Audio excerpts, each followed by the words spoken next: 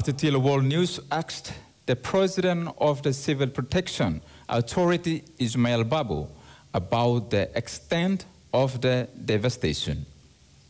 President, what immediate assistance could civil protection offer to the victims and their families?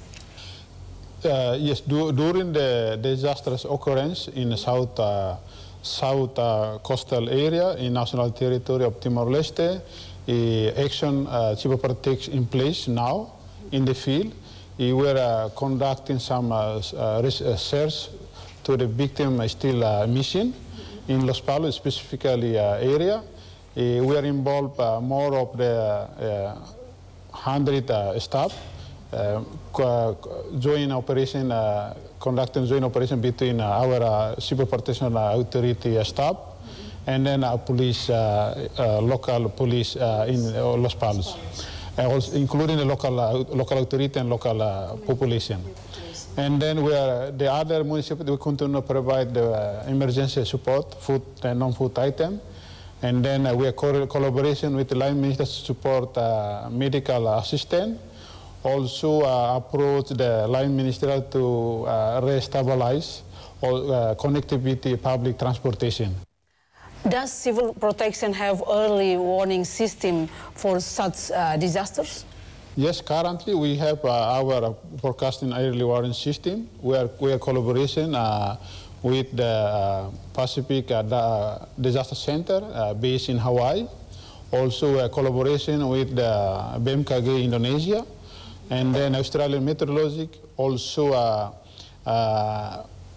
we have also our national meteorologic in Timor-Leste.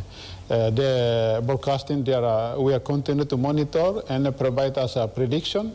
And then the prediction we are stringing or socialize or transmit to our municipality, and then civil protection will be conducting some announcements, some approach to inform the community to aware on alert other situation.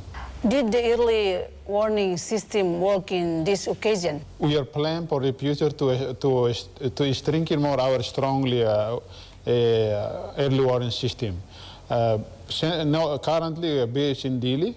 When we receive some messages, we are continuing to search together with the other municipality. And then for the future, we are planning to establish our municipal operation center to bring the broadcasting to localize the broadcasting to our community. Regarding to early warning system, does civil protection have good communication system with the flooded areas, phone or internet? Where the communication system working this week? Yes, during the flooding happened last 2 days, start from the second day of this month, and still today, the communication still going well. The internet little bit not operate well because the disasters. And then the other communication we are conducting, we have some turbo system to enter our data. We face some challenge on the internet connection. Not only in the affected disaster area, also in Dili, sometimes the internet is very, sometimes down.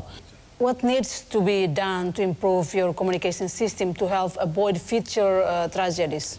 Internal civil protection try to improve our own capacity, but we are also request some assistance for line ministerial with the national level. Also specific we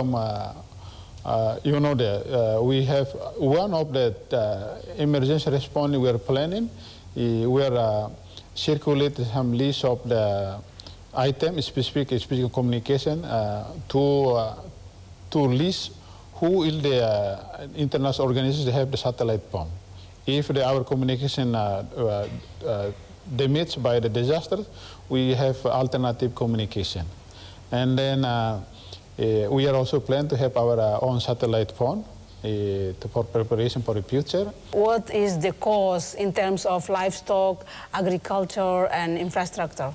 Agriculture, you know, the few hectare of the crop field is have also affected by disaster, also rice field, and then other irrigation, the damage by the disaster. We are submit our report, and our minister already coordinated with the Minister of Agriculture. We hopefully will be takes action urgently. Yeah, last question, President. How dangerous is the situation now?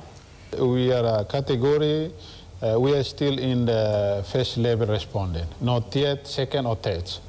And also not yet necessitated to involve big, large movement of the humanitarian. Yeah, thank you, President, for joining us, RTTL World News. Yeah, thank you.